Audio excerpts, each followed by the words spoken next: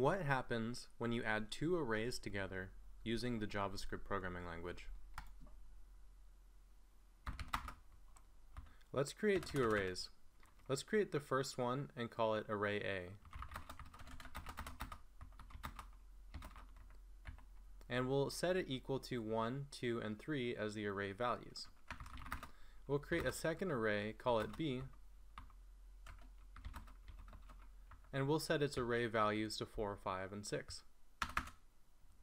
Now if we're to put the plus operator between these two arrays, we would assume that there's two possible outcomes. So outcome 1 would be a merge operation occurs, and in a merge operation we would get the values 1, 2, 3, 4, 5, and 6. So it would merge A and B together. On the other hand, an add operation would do the following.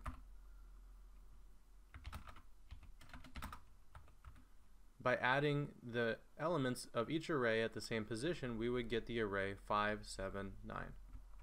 However, in the JavaScript programming language, neither of those are the case. So let's give it a shot.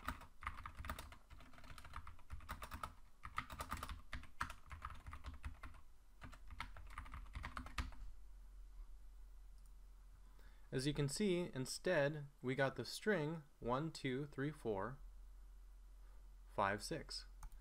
In fact, we didn't even get an array as the result. So why is this?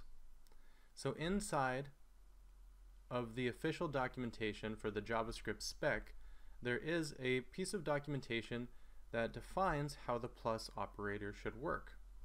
And inside of this documentation, it states that if we're adding together two arrays, the first thing that will happen is that the arrays will get converted to strings, and then the arrays will get concatenated. So what happens when you add two arrays together using the plus operator in JavaScript is instead of having the two arrays added together, you get this rather useless functionality where each array is converted to a string and these two strings are concatenated together, resulting in the string output you see on the right. So as you're writing JavaScript code, be mindful of this and make sure to never use the plus operator between two arrays if your goal is to actually merge the arrays or add the arrays together.